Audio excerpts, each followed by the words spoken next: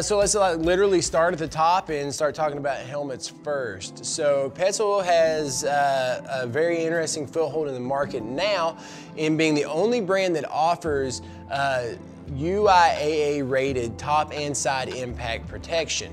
So every helmet on the market is UIAA rated for a top-down impact. And and that's why people really started wearing helmets to begin with, was in multi-pitch and mountain terrain to protect themselves from rockfall.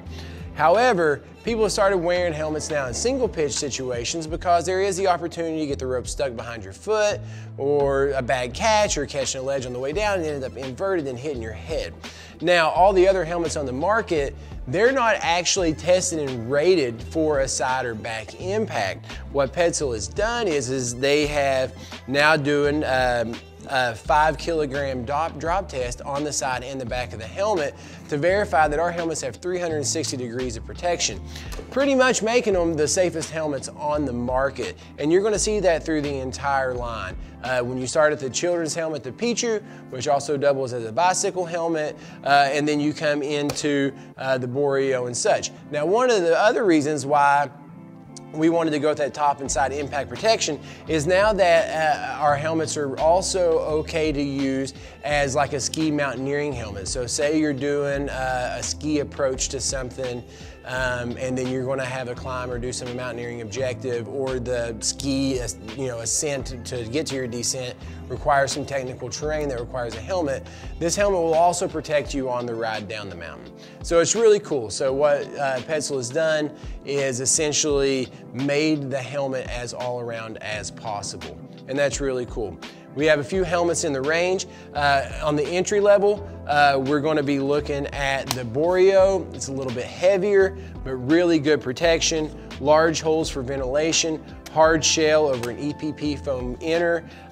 Just a really good all around, if you're just wearing a helmet in a single pitch terrain, weight doesn't really matter.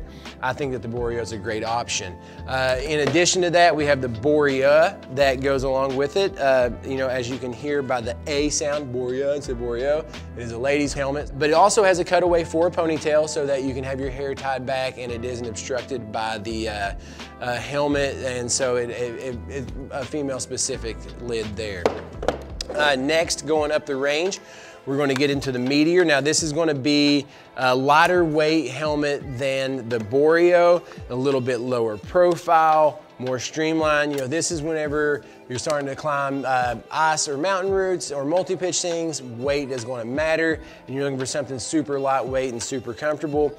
The Meteor helmet's going to do that. Cool closure on the back to help hold your headlamp strap from flipping up over your lid. Headlamp catches on the front of the helmet to keep the headlamp positioned where it needs to be. We have a really quick adjust system on the back side. Just push these two little tabs and adjust. And then the beloved and cursed magnetic lock on the Petzl helmet. I say cursed because if you climb around granite, sometimes those little granite granules can get inside those magnets and actually keep the helmet from wanting to close. We do offer a super simple fix for that. We've posted it on the Ground Up Insta. You can also find it on Ground Up's website. But essentially, you can put these clips into warm water, soften the plastic, and use a screwdriver and pop the magnets out, and that'll take that problem away, should you hate that part about a Petzl helmet. One really cool thing too, the inner parts of these helmets are fully removable, so you can take it out, throw it in the wash. That way, if it's getting super manky and stinky, that goes for the forehead pad as well as the pad that goes to the crown of the head. So you can keep your helmet a little cleaner and a little less gross. Now, my favorite, and kind of the Ground Up staff favorite, is going to be the Sirocco. So this is a full EPP outer shell with an EPS liner on the inside, which is a little softer form of poly. This thing on the outside looks like a fragile plastic cooler, but I can tell you that this thing is wildly durable. We wouldn't be putting it on people's heads if it wasn't. I've had two of these. And the only reason why I had to replace it is I left one in a gear cache, and a marmot actually ate through my strap overnight because of all this salt and stuff in it, so I had to replace the helmet. But other than that, the shell was holding up really well. Very, very durable, very, very light. Plastic on the top to help protect the main top part of the head from heavier rock fall and stuff like that.